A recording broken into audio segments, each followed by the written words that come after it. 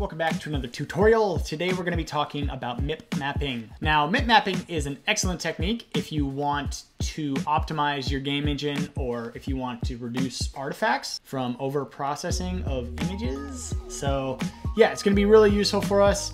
Like, subscribe, do all that jazz. Let's jump into it because this one should be pretty quick. Okay, so say we have this party parrot. It's a quad, and it takes up this specific space on this screen. So the initial image of the party parrot was 256 pixels by 256 pixels. Now say we want to make this parrot smaller. When we make it smaller, our GPU still needs to figure out the 256 by 256 pixels, so it'll go through and calculate and determine what gets rendered on the screen. Now that is a lot of computations on one image to be doing for something so small on the screen that doesn't need that amount of detail. So say we take this image, this 256 image, 256 by 256, and divide it by 2. So once we've divided by 2, now we can use this image, this 128 by 128 pixel image, for farther away detail. It's still the same image, still has the same level of quality, just, you know, smaller. Now, if we wanted to move it back a little more, we'll do a 64 by 64, and you see we've divided it in half.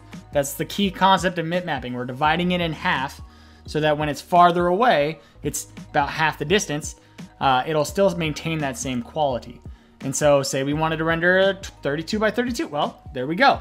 As things get farther, we can use less detail to represent the exact same thing all the way out there in space until we have a 1 by 1 pixel, because it only takes up 1 pixel. That's all we need is 1 pixel, and we're only going to be doing processing on that image, 1 pixel, all the way out there in space.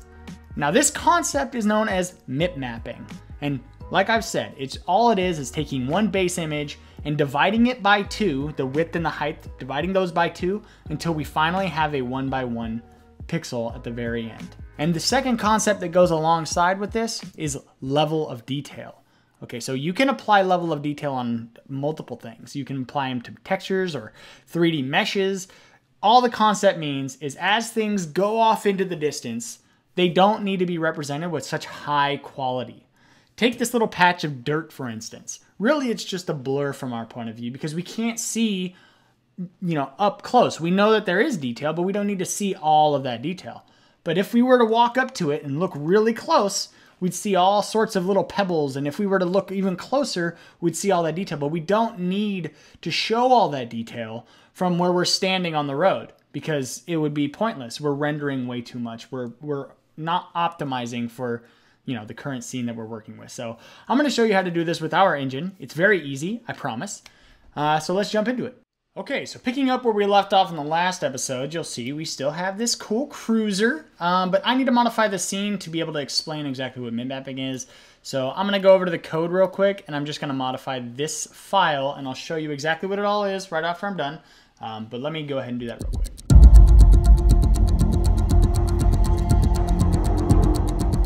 Okay, so I finished coding out our scene, and I'll talk about it in a second, but there's one more thing I need to do that's offline, off this page, and that's go over to the sun and just remove this sphere mesh type, okay?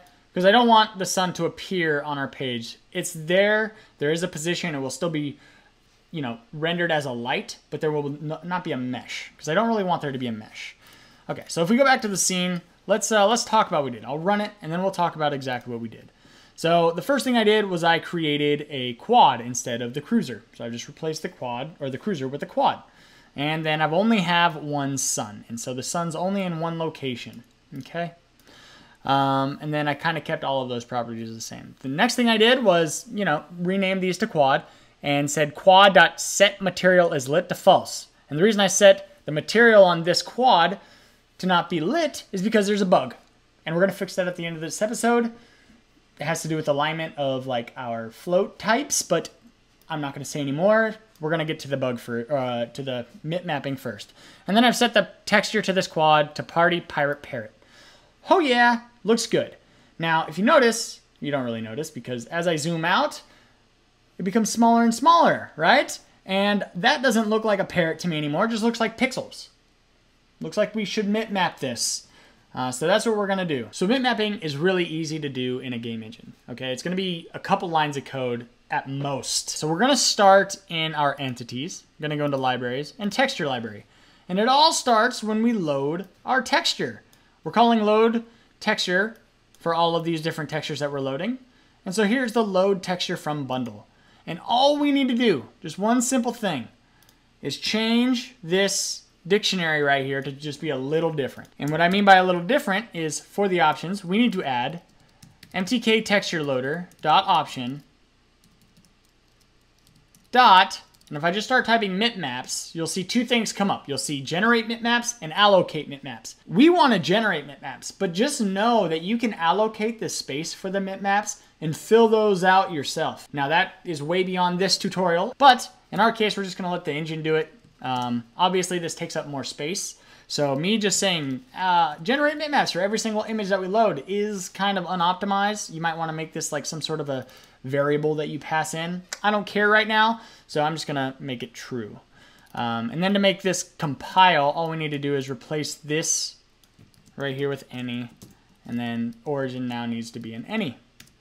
And that is how you add mip mapping. It's that simple. Okay, it's not that simple. There's one more line of code that we need to add. We now need to go into the sampler state. So the sampler state is what samples each individual pixel of our texture. We need to tell this sampler that there is a mip sample function. So all we need to do is go down to our linear state sampler state, the one that we're currently using, and we just need to say sampler descriptor dot mip filter. So just like we have these min, mag, and mip filter, we're gonna set that dot to dot linear. Basically, this is just a function for determining what pixels to grab from where. So if I press play now, what's gonna happen? Who knows? Let's find out. Ah, look at this! It's beautiful! Looks the same, right? Good. It's supposed to look the same. It's not supposed to look like it's working. Because, you know, if it looked like it blurred out and looked really crappy, that means it's doing a bad job. So let's press this little camera down here and capture a screen and go see what's actually happening under the hood. So when we go to the draw primitives and we click on this, it's using this party pirate parrot texture. I'm gonna click that, and here it is. Here's our party pirate parrot. But I wanted to show you this down here. So the mip map level at 0, it uses this texture. If I go up one level, you see, it'll start using this. And it does this under the hood. I don't need to do anything. It just kind of works. And if I were to go down to 5, it'll use this with only 8 by 8 pixels. That's what it'll do under the hood. I don't have to do anything.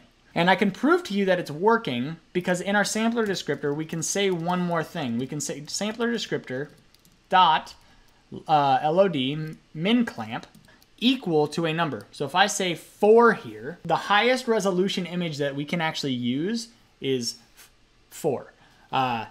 Because 0 is the best quality. That's our base image. Up to n, 0 to n is going to be the worst quality. That's going to be the 1 pixel. So 0 to n, it goes in between, half, half, half, half, half.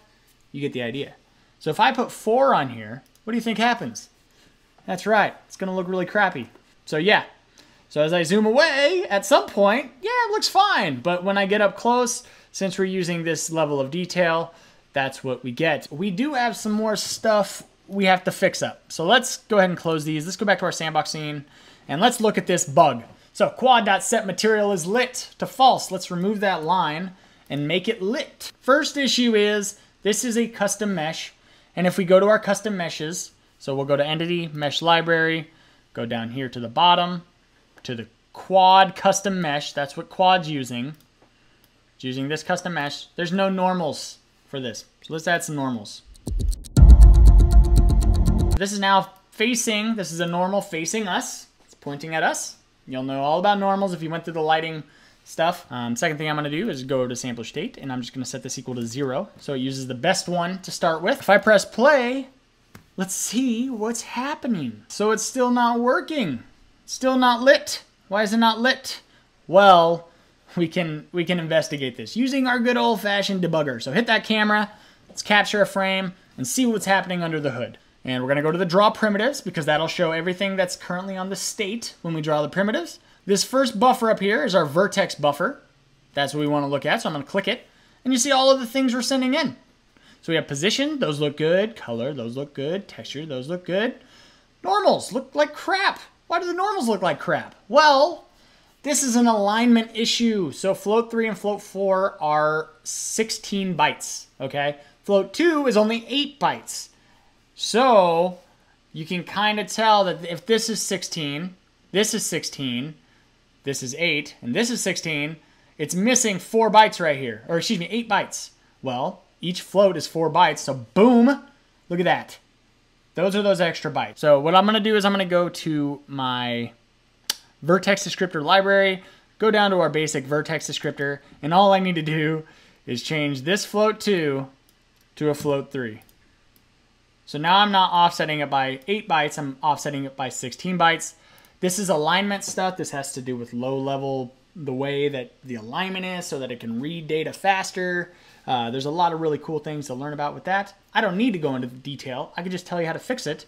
And we should now be lit up. It wasn't lit because it's directly overhead, but now if we go down a little bit, you'll notice we have this quad that is lit, son. It's using this texture. He looks great. He's getting mip mapped right there.